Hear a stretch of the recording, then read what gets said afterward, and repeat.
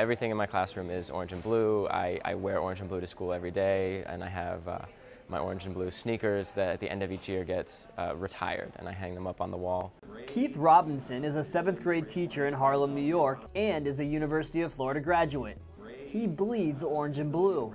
He is using his enthusiasm for the Gators as his next lesson plan on this field trip to UF. These kids are here first and foremost to try and get them excited about and interested in attending college. To see the rewards of a college education, these 7th and 9th graders from Harlem's IS 195 are about to get a lesson in healthcare.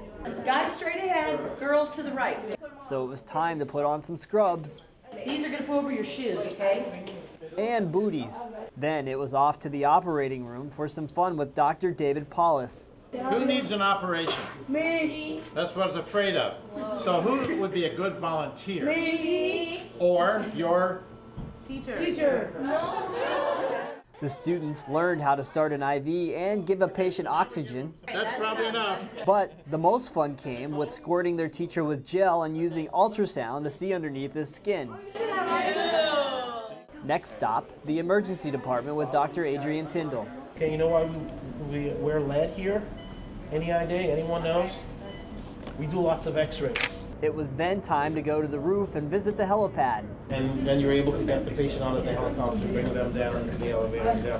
Yeah, it's cool. The last stop on the hospital tour was with College of Medicine Dean Dr. Michael Good. I think we have 60 different kinds of doctors here at the University of Florida. Since coming on the field trip, these 20 school kids from Harlem now understand teacher Keith Robinson's passion for the University of Florida. At first we thought he was kind of crazy because he had gators like this is the swamp, orange and blue everywhere. But then we learned about the gators and we learned he's not crazy anymore.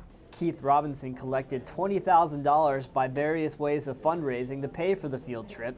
He hopes one day to see one of these students at UF, but More importantly, if they go to a college or a university and graduate, that would be, the bigger deal for me, whether it's University of Florida or somewhere else.